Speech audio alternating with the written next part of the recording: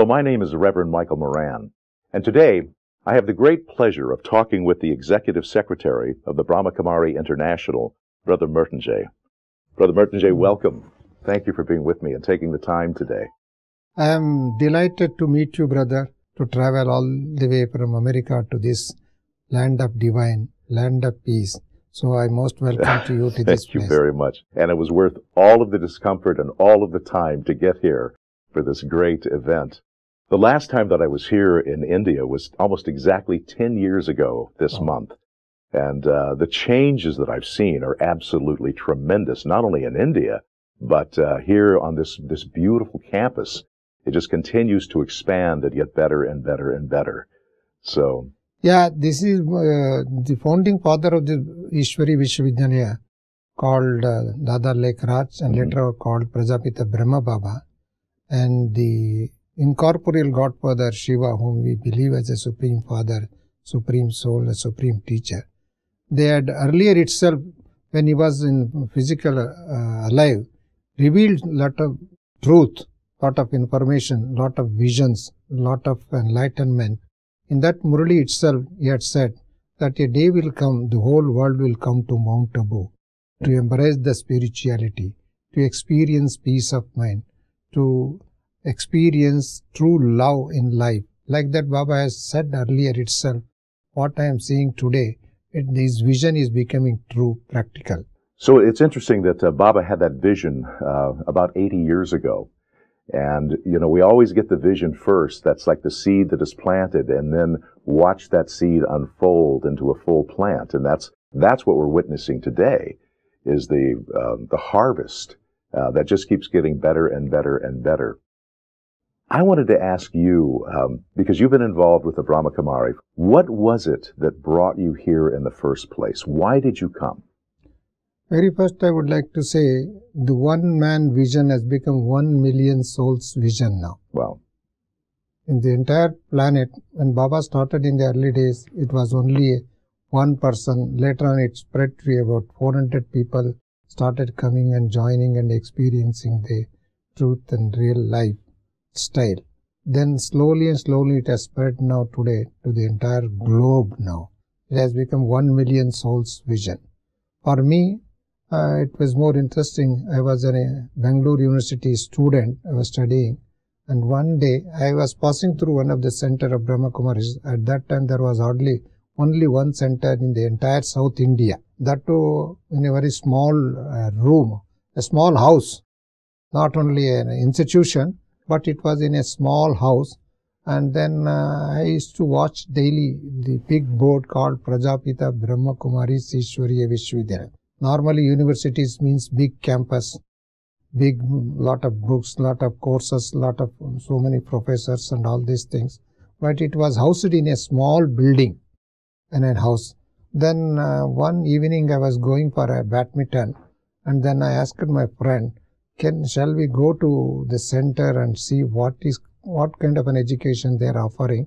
Is it a coaching class for any students? Like that my entry was started. There were few people, about 10-12 people were sitting in meditation. One of the senior Dadi, whom we lovingly called Hridaya Pushpa Dadi at that time, she was initiating meditation. But I was not knowing what kind of a meditation they practice and yoga they practice. But it was opened eyes. She was giving drushti to each one like that silently. And she, for more than 15 minutes, I was sitting at the back side of the small room, and then no one talked to each other, and she also did not talk with anybody, but she gave a drushti to me. Now tell me, when you would say drishti, I mean, for those that don't know what that is, explain what drishti means. Drushti means giving a concentrated soul conscious power, and also disseminating the divine power through eyes, through pure feeling. And through eyes, drishti is called giving through eyes and seeing the soul, a soul in front of me, the sitting soul, not the body, entire body, but considering that drishti, that so-and-so sitting in front of me is also part of the divine light, and is a soul, and is also son or a daughter of a divine like that feeling, with that pure feeling of divine and brotherhood feeling, they give the drushti. In that drushti, they radiate pure feeling. It may be peace, it may be love, it may be happiness, it may be harmony, it may be blessings, and also transmitting energy, power. How did you experience it at that time? That was the very first day I experienced a kind of a pure feeling of beautiful, serene atmosphere and love. I experienced it, and immediately my thoughts waves stopped. I was thinking of so many things coming from the college and going for a sports purpose, and then normally a person come from outside and sitting in a small room will have a different background thoughts in that. But immediately I was quite silent, immediately become silent, and then my focus was only towards the silence, and in that silence I experienced a deep peace of mind. That is how the very first day impressed me in this organization. And isn't that what every soul is looking for, is that peace of mind? Yeah. And when you find that place that you can actually experience that, not just know about it, but experience it. Yeah, the very first day I had experienced, that experience did not last for only a few minutes. After going to my home, and then I was started enjoying that one, feeling I enjoyed it, and then I did not get sleep up to 12 o'clock. I was thinking, what was that silence? What kind of an experience that I received it? That was it has created me joy in my life, happiness in my life, a kind of a new thoughts waves in my life. And then I was thinking like that one. Immediately after a few minutes, some senior brother of that organization at that time, a Brahma Kumaris organization, and then he asked me about my introduction. I told that I am a final year student of Bangalore University, and then I am studying so and so. And I just came after seeing the board of this Ishwariya Vishwavidyalaya, what kind of an education you are offering through this institution, or what kind of a coaching that you are giving. Are you preparing some coaching classes? And then he said, no, we are teaching a divine knowledge here. I was surprised. What kind of a divine knowledge? Because we know arts, commerce, science, engineering, medical, this and that. There is no courses in divine knowledge. Right. I was thinking beforehand, I was reading some research that went a long time ago. It was Princeton Religious Research Center. And this was taking place in the United States of America, but I think it would probably apply worldwide. And they were asking people the question, why did you choose to go to a particular church or spiritual path as an adult, not as a child, because as a child we go where our parents tell us, but as an adult, why did you go there? Why did you stay there? And if you left, why did you leave? And what they found was the number one reason people went to a particular church as an adult was because usually a friend would invite them. You invited your friend to come with you. Yeah. The reason that they stayed was because they found a community that felt comfortable and accepted them.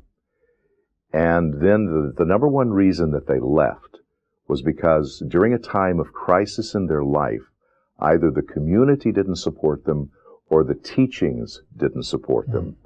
But it sounds like you found all of that at the Brahma Kumaris. I found a wonderful relationship here. I found a wonderful, beautiful, meaningful knowledge here. I found a new vision for my life. I also found a new vision for the whole society. What kind of a society should be, and what kind of a society we have today, and how we can transform them by transforming ourselves. All these kinds of things, and then daily experiencing a peace, that I found here in this institution. The very first day I experienced it, and that experience was sustained by the leaders of the organization at that time. As I said, one of the leader I considered as a divine mother. I used to call it called godly mother, holy mother. I used to call it our Dadi Hruday Pushpa, the holy mother. I was hearing from many years, and I was reading, yogis can give drushti and they can transform, they can transmit the power. I was used to read some books of the holy books, but I never had such an experience. A holy mother like Hriday Pushpa transmitted energy to me in few minutes and then transformed my life and my vision, my purpose, my goal, my study, everything. He changed from worldly life to the divine life. Yes. It's interesting because I think that for so many of us, as you said, you read the Holy Scriptures. That's knowledge. We learned, but it hasn't internalized itself yet. Because for me, and maybe we're using different language, there's knowledge which I know about something. And then there's wisdom when I know it. I know it to the heart and soul of my being. And oftentimes it is because of that first teacher. For me, it was a woman as well. Yes. A minister that I met that, told me that I wasn't separate from God. And I'd never heard that concept before. I always thought that God was out there someplace. And all of a sudden, here's somebody telling me, God is in you. You're a precious part of God, and God is all of you. Every cell, every atom, every molecule. And that changed my life. And it was at that time, like for you, you never looked back. Normally people believe that God is called omnipresent. But after coming to this institution, I understood the truth. Number one, God is not omnipresent, but He is called omnipotent. Yes. So, just like the sun is in one place, but He radiates the light. We experience the light. And we connect with the sun also. And we work as per that light experiences and light feelings also. So also I realized that after coming to this institution, God is the supreme teacher, supreme father, supreme preceptor, are called supreme light. And that light I experienced it. And He has no religion, He has no tag, He has no Hindu God, Christian God, Islamic God, and then different qualities for a different religion. It is a universal truth I realize. That is why my sustenance has become easy, and then the constant development, constant growth, and that my faith never broken. Yes. My faith and sustainable faith and then continuous relationship is developed. That is the wonderful thing that I experienced in this organization. In spite of I studied earlier lot of scriptures, and I was born and brought up in a very religious family, very orthodox religious family. In spite of all that, I never had a good experience. But here I had an experience, a truth I found. And that's that spirituality which is universal. Yeah. And I love when we use the symbol, and you use the symbol of light, because somebody once explained to me that said, God is the light, and like shining through a beautiful stained glass window with hundreds of different panes, coming, reflecting as red or yellow or blue or orange, but it's the same light reflecting through those different panes, but it's the same light. And oftentimes we start thinking our pain is the only, pane of glass there is. But the truth is, it's the light that shines through. I agree with the truth, because each souls have derived some qualities from the divine. Yes. And they reflect in their day-to-day life. And many times we do not practice the whole divine qualities of the Divine Father in our life. We also sometimes copy the mundane, worldly people, worldly things, worldly nature, worldly effects and feelings, in which we mixed up ourselves and forget the essence and true spiritual light. But whereas in this organization, we teach godly knowledge plus yoga, and yoga, it purifies the mind. It purifies our nature. It purifies our consciousness. It makes us more and more clean, clear, pure and peaceful. Yes. One of the things that we were talking about just before we began our interview today, that worldwide, religious organizations and spiritual organizations seem to be contracting. They're losing membership. And yet, the Brahma Kumari International is expanding. Why is that, do you think? In this organization, we believe one God, one world family. Yes. For every individual, there is only one God. There are no hundreds of God, millions of God, millions of brothers and sisters may be there. There is only one God for the entire universe. That philosophy is taught here, and that not only just they teaching, they practice. And then one God, one world family. When we believe that God is one and we are all His children and we are all members of the same family. So there cannot be a different, there may be a bodily different, color may be different, and then food habits may be different. We have come from a different cultural background also, but the world divided in the name of a nations. This may be different, but still by soul conscious, we can unite ourselves. So that is the philosophy behind this organization. One God, one world family. So we are all family members. I am talking with my family brother, and this is our eternal value. All other values may be a short time lived values, but this is an eternal value that we practice. That is why the organization is going from every day, every month, every year, and from since 80 decades. The organization has spread now in 140 countries. Let's talk about some of the numbers, because you started with one man with a vision, with enlightenment, and he was led to set the leadership into the female hands, Yes. which was very radical and even dangerous at that time, in an era when women had very little authority, if any at all, and very little value. And yet he was radical enough and brave enough to do that. And look at what's happened. Starting with that, and about 400 original followers, how many centers are here in India and around the world today? Right now we have got about 9,000 centers. In India itself is about 8,500 centers. Another about 500 centers in different countries, around 140 countries around.